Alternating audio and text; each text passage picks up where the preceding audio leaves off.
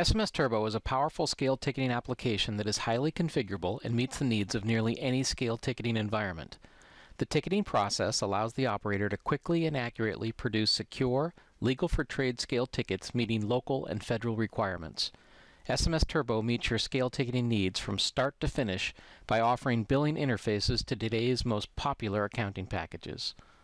In this video, we'll cover a brief overview of the SMSTurbo ticketing capabilities. This by no means goes deep into the different capabilities of SMSTurbo, and this only represents one configuration of the system. Please keep in mind that SMSTurbo can be configured in a nearly infinite number of ways. We'll start this ticket transaction by selecting a truck. This is the truck browser. All of our browsers look and feel pretty much the same way. This represents the information that is in the table that you're looking at. And at this point, I'll point out that this is configurable to meet your particular needs. I can drag columns around and drop them where I want, resize the columns, click in the column headers to sort the information. And when I pick the column that I want to sort on, I can simply start typing to immediately drill into the information down below to find what I'm looking for. This makes it very quick and convenient for your operators to find the information that they're searching upon. Once I've picked a truck, I'll pick a trailer that is attached to this particular truck. A truck can be associated with a customer. You don't have to do that, but if you associate a truck with a customer, it will automatically pull that customer forward in the ticketing process once the truck has been selected. This makes the ticketing process faster. The operator, of course, can override that default value that has been pulled forward by simply using the browser and picking a different value if they choose to. There's also a default order that was associated with this particular customer. Again, if I don't want to do a ticket for this particular order, I can simply call up my list of orders and pick a different one. Now that I've got a truck, a trailer, a customer, and an order, I'll select a material. A default material could be set system-wide or within the order.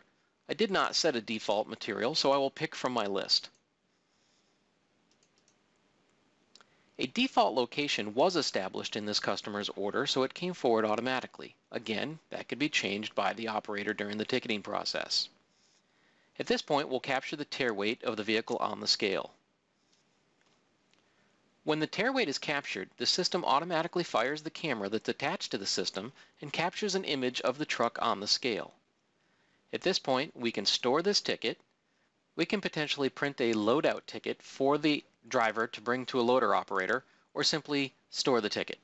When the driver returns to the scale loaded, we can use the down button to simply go to the last ticket that was done or a previous ticket, or we could use the lookup to select from the open tickets that are in process. At this point, we need to capture the gross weight of the vehicle on the scale. A different camera fires taking a picture of the vehicle on the scale. And our pricing is calculated automatically by the system. This can include the material price, a miscellaneous price, which I could add at this point, a delivery charge, the tax if appropriate, and the ticket total. You can control whether your operator sees this information based on their authority level. I could add additional materials to this ticket at this time if I wished, or I could use the user-defined fields in the system to enter additional information. This is just one example of a user-defined field that I configured with a drop-down list to pick the name of the driver. There's no limit to the number of user-defined fields that you can have configured. You can have them on this primary screen, or you can use additional tabs in the ticket window to record additional information.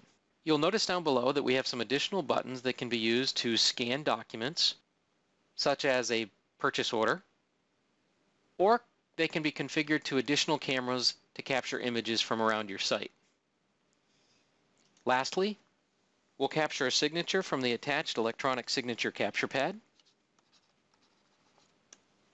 And at this point, our ticket is complete.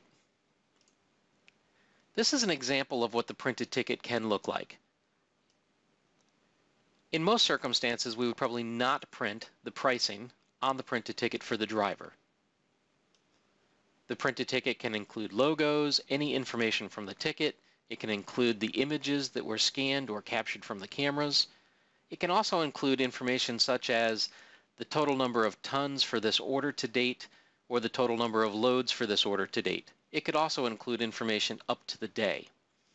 At the same time that the ticket was printed, the same ticket or a different format of the ticket could have been emailed to the office and/or a site supervisor associated with the order in question. That would allow them to be notified that the ticket has been completed and the truck is on its way. It also prevents phone calls to your office asking for copies of tickets that drivers have lost. Once the ticket has been printed, the system returns back to the ticketing screen where you're ready to process the next load. One of the most powerful aspects of SMSTurbo is its reporting capabilities. Whether it be printing scale tickets to dot matrix printers, thermal receipt printers, and laser printers, automatic emailing of tickets upon creation and the scheduling of bulk emailing of tickets, integration to Microsoft Excel through our SMS Analytics application, standard reports in our Report Center, or our built-in report designer, SMSTurbo empowers you to make the most out of the information collected during your scale ticketing process.